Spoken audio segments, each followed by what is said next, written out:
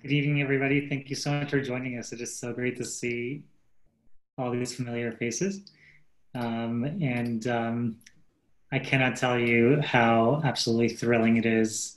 I know that there's a lot going on, um, but I can tell you how thrilling it is to at least be able to have a return to campus conversation with you for tonight, and hopefully to have a similar conversation with the rest of our divisions and all in due time as things get figured out. So thank you for joining us. I wanted to just start us off with a few words of Torah. This week's Parsha is Parshat Ekev, and we see this beautiful presentation to the Jewish people who are about to actually get their inheritance and get their land that they've been waiting so long for, and that they have been longing for. And this presentation first says to the Jewish people, well, before we go in, first of all, let's remember what actually brought you to here. Let's actually remember what brought us here. And let's talk about all the miracles and all the trials and tribulations that actually got us to here. And let's also then talk about the responsibilities that we're going to have when we get there. And I think that this week's Parsha is very apropos for the time that we find ourselves in, that we are so excited, we're so thrilled to actually get back to our beloved campus, to get what we've been waiting so long for, for the campus that we've been longing for, the school community we've been longing to return to. And before we do, it's important for us to also just take a step back and remind ourselves, because in this presentation to the Jewish people, it's very important because Hashem basically says, we can sometimes make the mistake of just thinking that we are in control of everything, that we really own everything, we're in control of everything, and just reminding the Jewish people that we are the Jewish people, and we really believe that this is Hashem's world, and that everything happens in ways that Hashem wants to happen. So just remember how we got to here. And there's a lot going on in the world. There's a lot going on in our community. There's a lot going on around us. And, it gets us to reflect. And this time has gotten us to take a step back and just understand that, we are in our everyday professional and personal lives doing everything that we can to make the world a better place in our professions and our homes. And Hashem has reminded us over the last few months to just slow down and remember who really runs things, and to just take a step back together and to appreciate the things that we have, and to reflect on and so tonight we get to reflect on what brought us to here. And then we also get to hear from Rebecca in just a couple of moments about, now that we are about to get back to our beloved campus and the place that we've been longing for, not just what got us to here, but also what kind of things can we expect when we come back in, and what kind of new responsibilities are waiting for us along the way. So thank you for joining us tonight. And we are so thrilled and cannot wait to greet your children's smiling faces when they come back to campus. So more, Rebecca. Thank you. That was very apropos. It's a real pleasure to see so many of you. There's a lot of returning friends and a lot of new friends. Some of you I haven't even met yet. I can't wait to meet you, and I'm sorry that we haven't had a chance to do so. We really do miss being with the children and all of your families. We have several preschool morot on the call with us this evening. A couple of other administrators, thank you for joining us. Unfortunately, I have a little sad news to share. Mora Irene, one of our 2-year-old assistants, just lost her mother this afternoon. So our hearts and prayers go out to her and her family. It was quite sudden, not COVID related, as my understanding. I think she's in Guatemala, but we're so sad for her loss. So we have a lot of information to share with you this evening. I'm kind of going to be reading a lot of my notes, forgive me for that. Ellie Levine, our admissions director, and Sarah Stickerman, our director of marketing communications, are monitoring the chat. So if there's something that I don't address, please feel free to add it there. We are also recording this session, so you can come back and listen if there's information that you miss. We'll be sending an email hopefully tomorrow morning with a link to the recording, some other links, some other helpful information, and a couple of stories that you can share with your children that I hope will be helpful. Obviously this year will look very different, but I do want to assure you that we're still the same group of people who love the children and love your families, and we still have our same values. So everything comes from that place. So I want you to first understand a bit about why we're able to open the preschool. We hold what's called a letter of compliance from the Maryland State Department of Education Office of Child Care. It's a type of license that allows us to be known as a child care center, and under that license, we have permission to reopen the preschool. we do need to follow their guidelines as well as the Montgomery County Health Department's guidelines. And we also have our Berman Medical Task Force, which has been very, very invaluable in this process. The guidelines include a lot of health and safety protocols, and I can't tell you how grateful I am to have our preschool in a facility like Berman, because we have so much people support and physical support in our building. So it makes me confident that we can carry out those guidelines. I want to talk a little about the transition back to school. Our first day will be Monday, August 31st. We'll have a half day for preschool that day. So we'll arrive at 8 and we will dismiss at 12. And we'll give you many more details about that. And there will be some other important calendar dates that we will share with you also in our email tomorrow. As you've probably already heard, each class will be its own pod, and the children in Monroe will stay only with that pod. They will not physically mix. The classes can have a maximum of 15 bodies, that's children and adults in a room. So in our 2-year-old class, that means 12 children and 3 Monroes. In our other classes, that's a max of 13 children and 2 Monroes. We are full in our 2s. We're just about full of the waiting list in our pre-K, and our 3s has a little bit of room. So if you know anybody looking, we have a couple of spaces for them. So of course we want the children to have as smooth a transition as possible. So as soon as we're able to finalize our class lists, the Monroe will send you and your children a video introducing themselves. They'll introduce themselves without a mask and show what they look like with a mask and tell a little about themselves and about their class. And then as we're getting the classrooms ready, we'll send another video showing the children, this is what your classroom looks like, and these are some of the fun things we'll be doing. We're also planning very, very small playgroup visits the week before school. That will be the Wednesday, the 26th, and Thursday, the 27th. We're going to assign you a date and time. If it doesn't work for you, please let me know. We're working on the safest way to do that. It's likely that we'll only allow 1 parent, because in general, parents aren't supposed to visit the building, but we really want to ease the transition. So we'll limit the number of people can come. That'll be one way we'll do that. If you feel that your child needs more support than we're offering for this transition, please let us know, and we're happy to work with you to add some other introductions. So some of the protocols we'll be following, which, by the way, we're still going to be simulating some of them because we're still tweaking, and we want to actually practice them. At 8 o'clock will be our first arrival time. You will be required to fill out a symptom and family questionnaire each morning. We will be having an app for you to do that on before you even leave your house. It should be pretty quick and straightforward. And then when you get to campus, you will need to take your child's temperature using your own thermometer and show the thermometer to a Berman employee who will record the temperature. This is an Office of Child Care guideline. So you'll do that before your child gets out of the car. We ask you to please wear a mask while the window is down or when you open your door. And so as soon as we record the temperature, we will back away and you will get out of your car and take your child out, and then we'll take your child from you. This is going to probably take us a couple of days to master, and so we ask for your patience as we all adjust to that new routine. So then one of the classroom teachers will meet your child and help them put their things in their locker.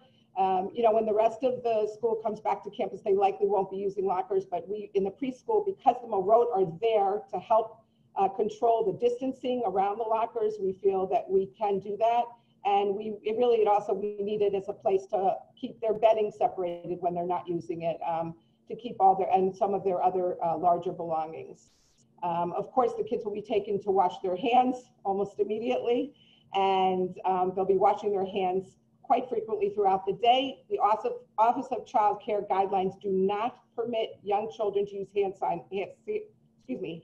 sanitizer, at least in a child care setting. So the hand washing is all the more important. I am looking for other types of non-hand sanitizing cleaners, like wipes that we can use if we go for a walk and we're not near a sink or something like that. But primarily our go-to will be soap and water. And I'm going to ask a favor of you. Young children have a habit of putting their hands in the water, putting soap on their hands, and then while they're scrubbing, they put their hands right back in the water, and it washes the soap off before it's had a chance to do its job. So if you could please work with your children to water, then soap, sing ABCs, sing happy birthday at least 2 times, and really scrub everywhere, their fingers, the backs of their hands. People miss this area a lot. And so if you could help us out by teaching that to your children, of course, we will be teaching and reinforcing it when they come back to school. Some of the, I think all of the bathrooms, if I'm not mistaken, will have at least one touchless faucet. So that will be helpful. And anytime there isn't a touchless faucet, the children will be taught to use a paper towel to turn off the faucet. Masks are mandatory in Montgomery County for children ages 2 and over, not just in child care centers. Children are supposed to wear masks except when they're eating or napping, or like if they're exerting outside, if they're running or climbing and we can help them maintain social distance, then they don't need to wear a mask. Then, as a matter of fact, it's preferable they don't.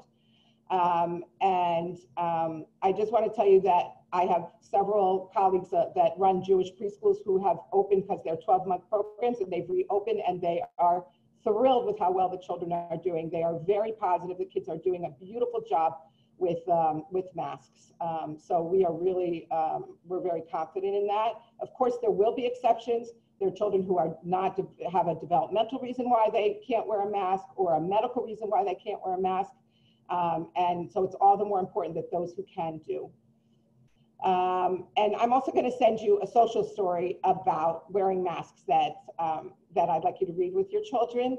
One thing that I have read repeatedly is that there is research that shows that children are more willing to protect others than themselves. So that's a nice little message too. And I'll also be sending you like a list of cute tips for helping them learn to wear masks, like masking their stuffed animals and things like that. It's a cute list that I came across that I hope will be helpful. Someone did ask about face shields. Face shields are not a substitute for masks for either adults or children. They are meant to be worn in conjunction with masks. My understanding is that people are using them mostly to protect the eyes, because the mask does protect the mouth and nose, and the mask does need to be worn over the mouth and nose. Some of them will be wearing shields with their masks. We're supposed to maintain social distancing as much as possible, unless we're giving direct care. Well, in our preschool, of course, direct care includes bathrooming and diapering and helping with food and things like that, but it also still means hugs. It still means letting a child sit on our lap. I would not be comfortable opening a preschool where we can't still show the children love and affection. Someone very kindly asked about keeping the teachers safe. I appreciate that, but we are confident that wearing masks and wearing shields do offer the best protection. We are considering either some kind of an apron for the teachers or a smock, and we'll keep changes of clothes. So if a child is unhappy and has some tears, maybe we will change our clothes at that point, or if a child isn't feeling well. And of course, always, always, always hand washing. We recognize that social distancing is not developmentally the way children roll. But there are times where we really can do it. During nap or rest period, the cots will be 6 feet apart, and the kids will lay one child's head here and one, I'm trying to get in the camera, the child's head here and somebody else's feet, right? So it's every other's head, feet, and 6 feet apart. For lunch, we will have a few children at tables, and we also bought lap desks. And so some of the kids will be on the lap desks and on the tables, and so we'll be able to separate them that way. I'm also hopeful that we'll be able to eat outside a lot. I just spoke to our maintenance staff this afternoon, and we're going to have outdoor sinks, hopefully in a couple places where we don't currently, because one of my concerns with eating lunch outside is that we have to have access to soap and water. I don't want them to wash their hands with soap and water in the classroom, and then by the time they get outside, I don't know what they've touched, and then they're eating, and they need to wash afterward also. So I want access to soap and water. So we'll see where we're going to eat for that, but we will be able to social distance. We're going to minimize sharing supplies. Each child will have their own set of non-washable art supplies, Play-Doh, anything like that that we can't wash or sanitize. We're going to structure playtime to reduce the number of children playing in a given area at the same time, and that will allow them to have a little more distance. And that's actually a nice way to give kids a chance to make choices of where they want to play, and sometimes having to take turns because there's too many people in one area now. We'll make charts. 3 people can be in this area, 2 people can be in this area, and that gives them some visuals also. We'll be cleaning washable toys at least daily, toys that can't be easily cleaned, like something that maybe we could spray but not wash with soap and water, then that we would only use every few days. We would only bring it out every few days. Only 1 pod is allowed on the playground at a time, which right now, like, I'm really sorry that the other students aren't coming, but the good news for us is we have a lot of space to use right now. So yes, 1 pod on the playground, but we have a track. For those of you who haven't been on our campus, we have, first of all, inside we have a very large gym. We have a track and field. We have 2 courtyards. We have another adjacent field. We have tennis courts. We have a lot of places where we can spread out to play, and there's plenty of places to take walks. And when everybody else comes back, we'll share and we'll take turns.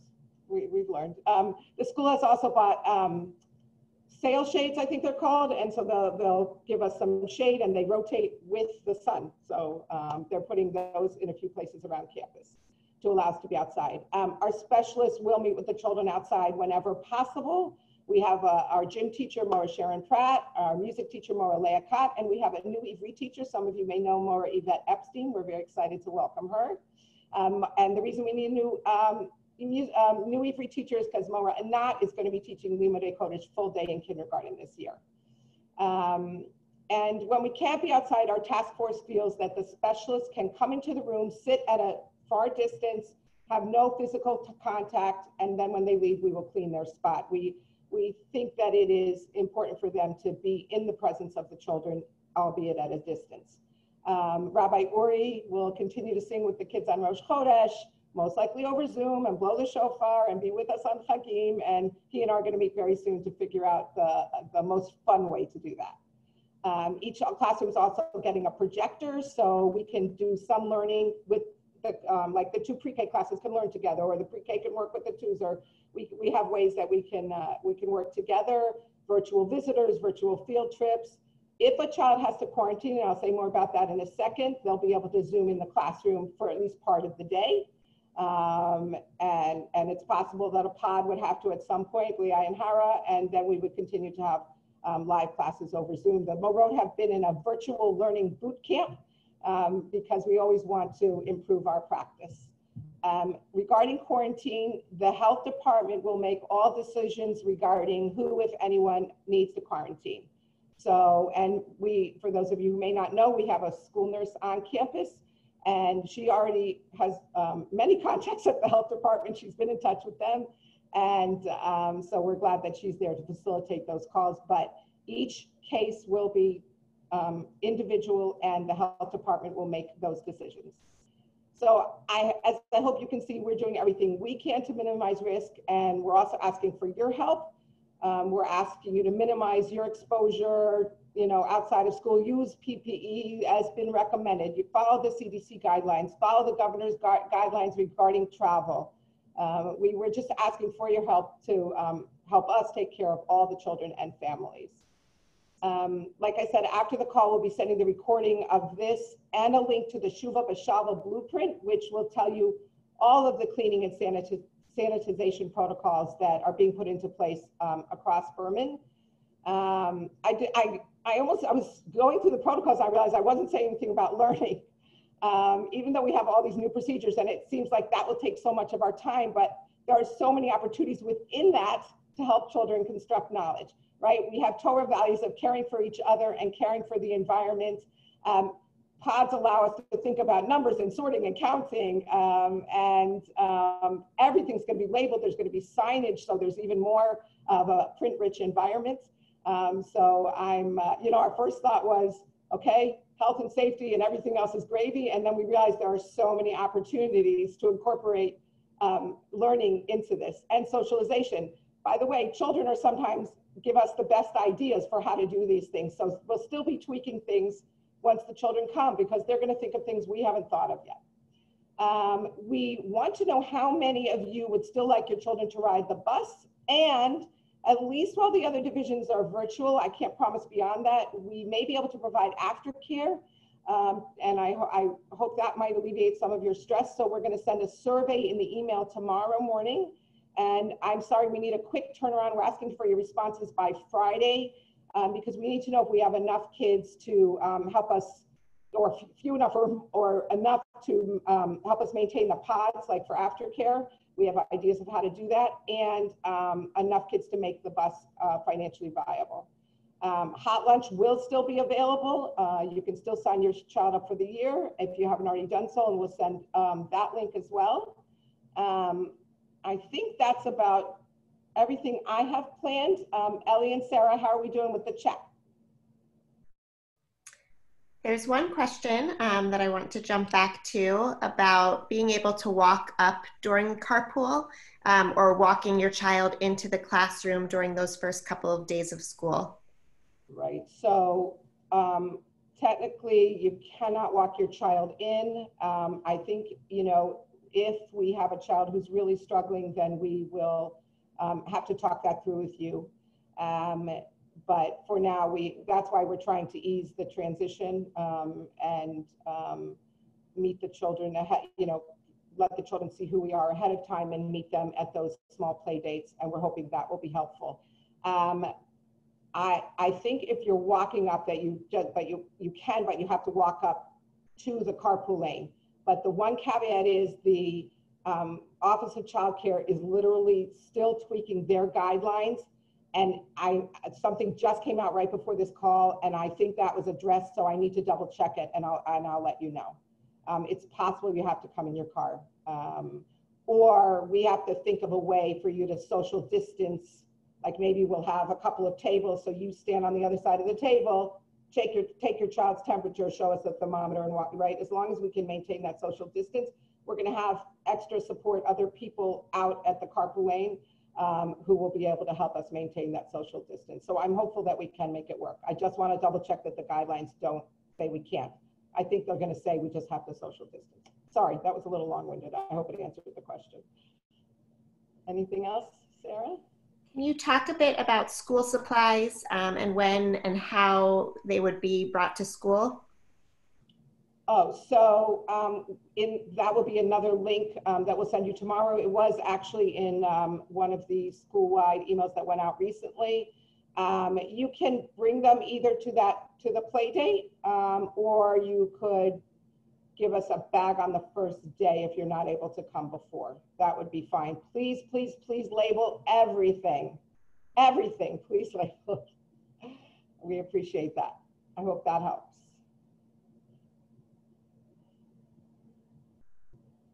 Just looking back to see if there's anything missed. There was a couple of questions just about the class placements. I think you mentioned that you'll be sending them out and teachers will be reaching out. Right. So yeah, the teachers will reach out and let you know that they're your child's teacher. We really need to wait. You know, there are still people who are making some decisions. A couple of people moving into the area. The aftercare survey will also help us answer that question. So, for example, if we have X number of pre-K kids who want to stay for aftercare and it's within the 13 kids in one pod, then those kids would go into the same pod. So they're together from 8 till whenever they leave aftercare. So we're not ready yet to finalize our class placements. You know, I'm hoping for, if not next week, for sure by the week after. So I ask for your patience with that.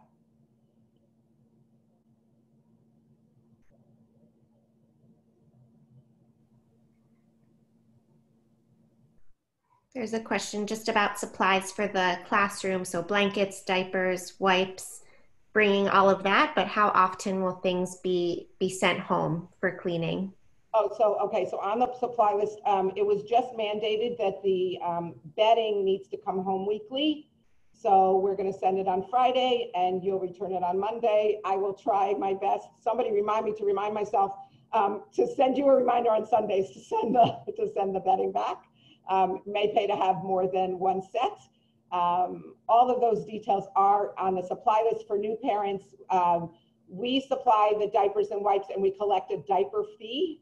And so we'll ask for it at the beginning, and then 2 or 3 times throughout the year, depending on how many kids are, if your child gets trained, then you don't have to make that last payment. So it's hard for me to predict exactly how many payments we'll need. But all of that information will be on the supply list, and we'll link that tomorrow. There's by the way, a lot of forms. I apologize, but please try to pay attention. We've got to have health and immunization. There is absolutely no leeway this year. I see Miriam Kotek, our nurse on the call, nodding her head. There is no leeway. Your child cannot come to school without their health and immunization forms completed. There's also an emergency form from the Office of Child Care that must be completed. There's other forms as well, but those are the most important. And if your child has allergies, there's an allergy action form. Some of those forms do need to be signed by your physician, so please check those out quickly.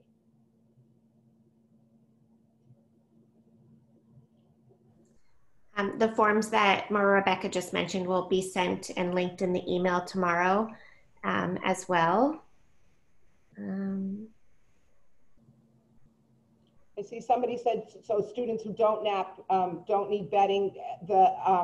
All of our children do have a rest period, and we actually, we think it's less chance of contamination if they have their own sleeping roll or mat or something that's kept in their locker, and then again, that will also come home to be cleaned, unless it's something that we can spray and wipe, then it could be kept in school. The mats that we were supplying generally get stacked, and they're too big to fit into the lockers, and I just don't think that that's a viable option for this year. So we're requesting that you send a sleeping roll or a sleeping bag, or like for the napping kids, you could do a crib sheet and a blanket, but the one-piece things I think are, we're going to put them in a giant, big plastic bag and put it in the locker, and it's easier if it's something that just rolls up and gets put away. And also then the children learn to help. They'll just with their own, and then the teachers will wash their hands, and the children will wash their hands, and then we'll help the next child. There's a question about if the nurse decides to send someone home under suspicion of COVID.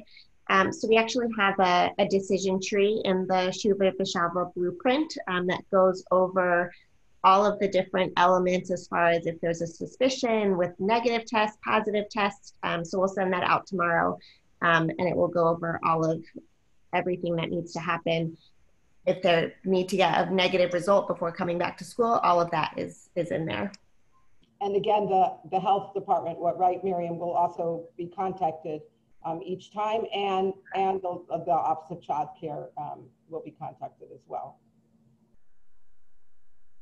Correct. I think that we caught all of the questions.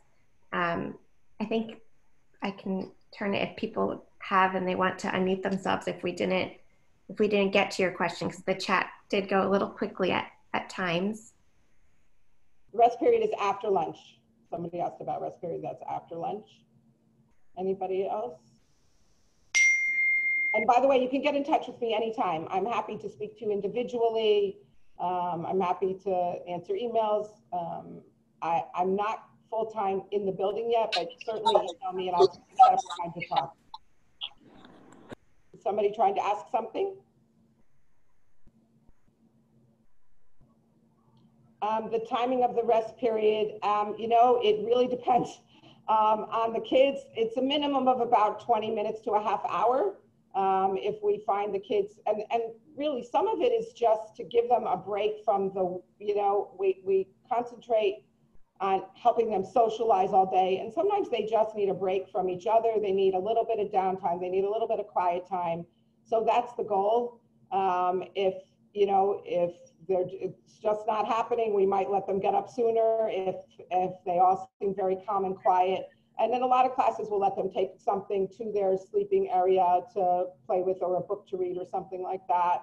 And if they're all calm and quiet, we might give them a little bit more time. So that's a play by ear kind of thing. The nappers, the kids go to sleep right after lunch, so that's usually around 12:30 or so, and they sleep as late as 2:30, quarter to 3, because then we really need to get ready for dismissal. We do find there are children who's starting to, parents will call us and say they're not sleeping at night. Can you back up their nap to an hour to half an hour? And we will do our best to work with you on that.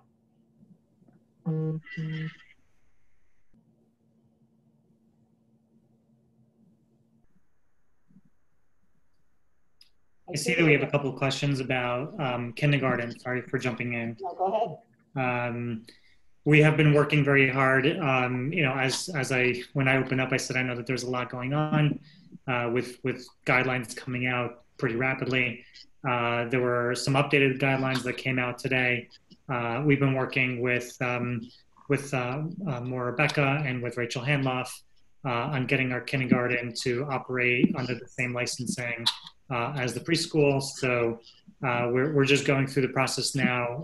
We don't want to get everybody's hopes up, but we are hopeful that we can make that happen. We are committed to working to make that happen. So Rachel Hanloff, who's on this call, and Rebecca have been teaming up to make it happen for our families. And I'm really grateful to them for doing that.